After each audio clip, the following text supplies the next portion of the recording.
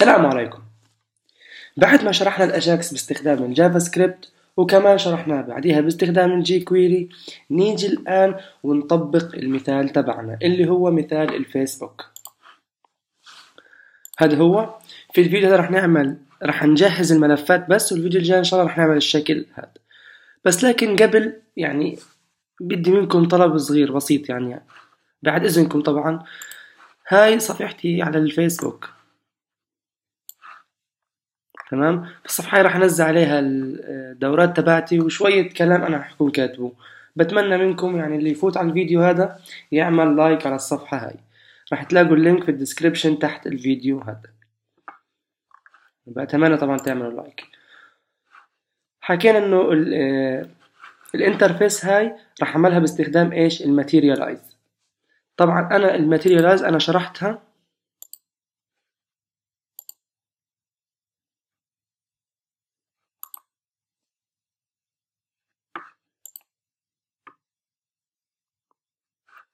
هنا.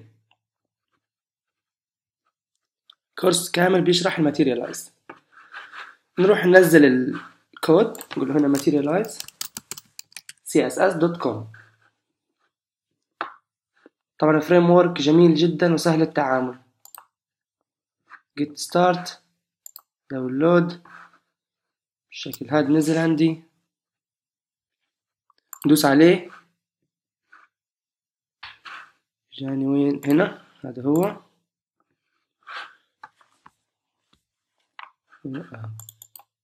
تمام.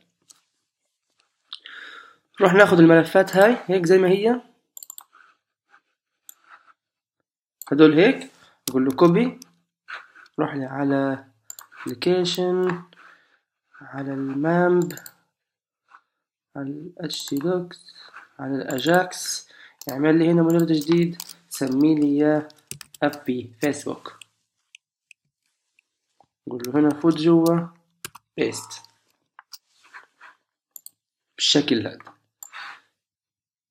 خليني أفتح المجلد كله عشان أنا أخذ. تمام.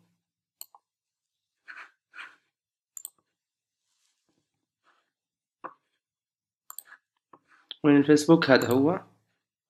عندي CSS، تمام، وعندنا الفونت، وعندي الJS. نيجي الآن هنا نعمل صفحة. نقول له هنا index.html تاب. نقول له فيسبوك بوست سيستم.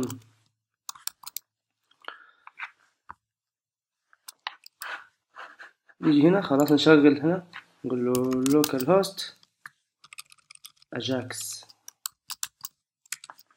أي واحد. هذا يجي الصفحة حلو كتير. نفتح انسبكت عشان نتأكد انه ملفاتنا اللي حنكتبها لقيت مظبوطة. اوكي. اول حاجة بدي اعمل لينك للماتيريالايز.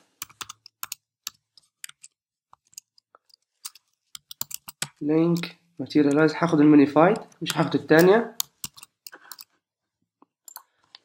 طبعا الفرق بينهم ان المن هاي بتكون مش للتعديل بس للاستخدام. لو جيت فتحت هذا قدامكم هيك،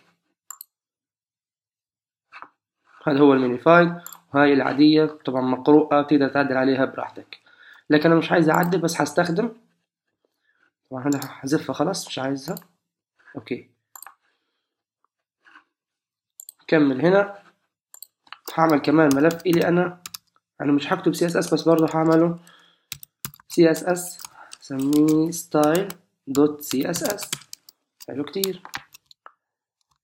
قلت لو جيت أنا عملت سيف هنا، عملت ريلود، راح يقول إنه في عندك ملف ضايع. إيش هو؟ الستايل، يعني مش موجود. نقول له هنا كنترول N يعمل سيف style.css.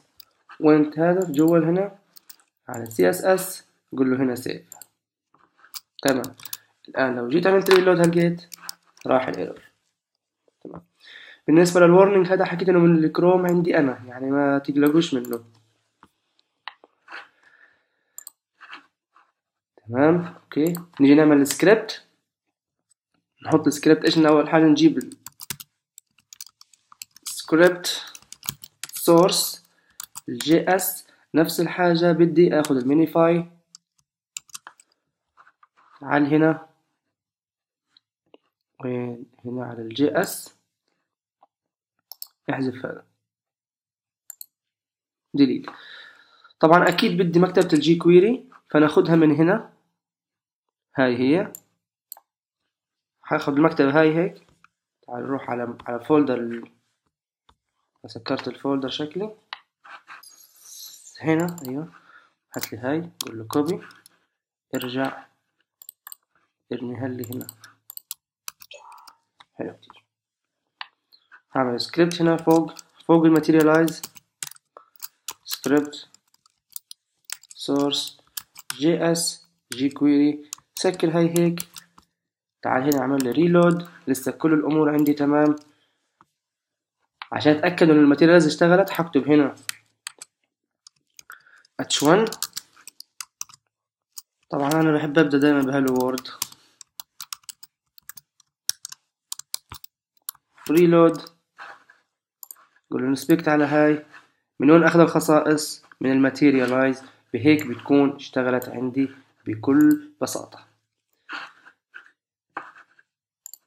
بس في الفيديو ده حكينا بس بدنا نجيب الملفات. عملنا المجال اللي بدنا نشتغل عليه، جبنا الماتيريالايز وجبنا كمان الجي كويري، وتأكدنا انه الاشي اشتغل 100%.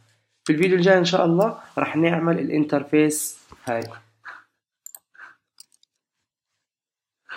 تمام، شكرا، يعطيكم العافية.